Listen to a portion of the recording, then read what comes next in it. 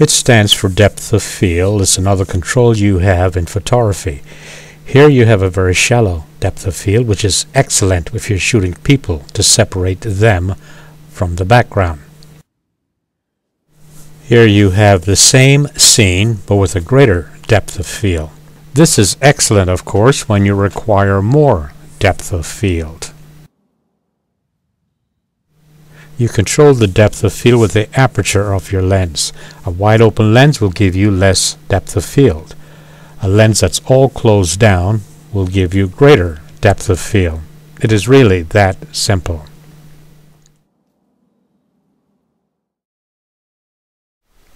This is the lens that I used to make this video today. Some of my old Navy buddies from back in the 60s might even recognize this lens. Back then I would walk around with a Pentax camera and I would use the super multi-coated Tachymar 135mm lens a lot. Today I used it in making this video. Back then we had many ways to control our photographs. Composition, of course. The way we would focus would be a control. We would also have an ASA, which I'll explain later.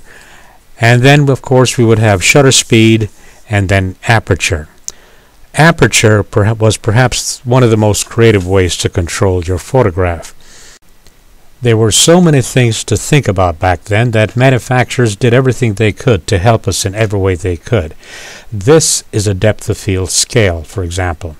Here it suggests that I'm shooting the picture at f/16, but if you'll notice that little red mark right there, it'll also tell you that everything within the 10 meter to 30 meter range would be in sharp focus. And that's how we would tell. Many times. That's the only way we had of knowing.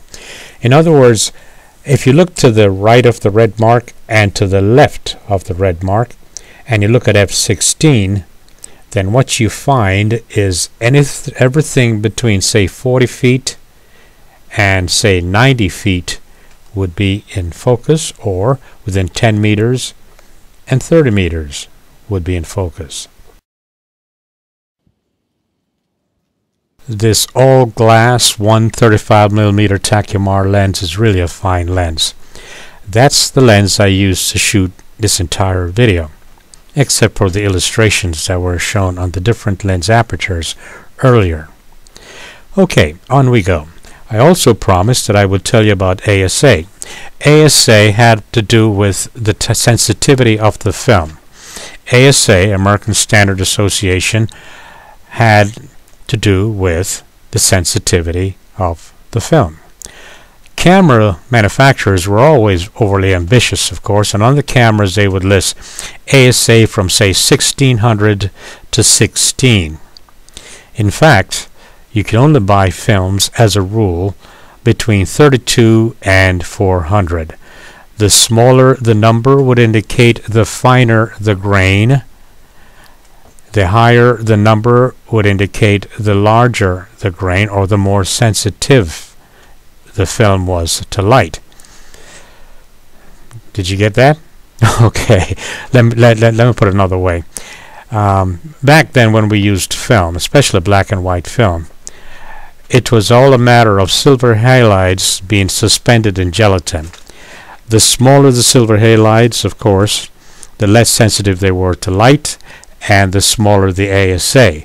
The larger the silver halides, little bits of silver, in the negative film, the more sensitive that particular film was to light. So, when we speak of sensitivity, ASA is to film as ISO is to the modern camera. ISO, as you know, actually means International Organization of Standardization, so that everybody would play on the same field. So there's just one rule for ISO all over the world. Now ISO varies, of course, according to the type of camera that you have, but it is a factor, a very important factor in shooting pictures, and I'll tell you why. Remember earlier I told you that with the 135mm Tachymar lens that was used to shoot this video, I had to handle it all with manual focusing, manual apertures. However, the camera would automatically compensate for exposure using the ISO. It would either lessen the ISO or make the ISO greater to compensate for the aperture. In other words, it would compensate for whether or not I would close the lens or open the lens. Now you can see why it's so important to have a camera with a wide range of ISO. That is the capabilities of having a wide range of ISO. By the way, I really enjoyed making this video, and I really enjoyed explaining depth of field to the best of my ability. It was not perfect, of course. There are other ways that it could have been done that would have been better, I'm sure. But I did my best. And I also want to remind you that I respond to feedbacks. So if there's a question, if there's something that you'd like me to explain in my own way, I would be happy to do that. I might even make a video. And since I work on donations, Canon, if you wish to donate a new camera, say the T4i, I'd be glad to accept it. Or maybe a camera store want to do that. In the meantime, I'm a little parched, so I'm going to get an adult beverage while you enjoy the rest of this video. Thank you very much. Until next time.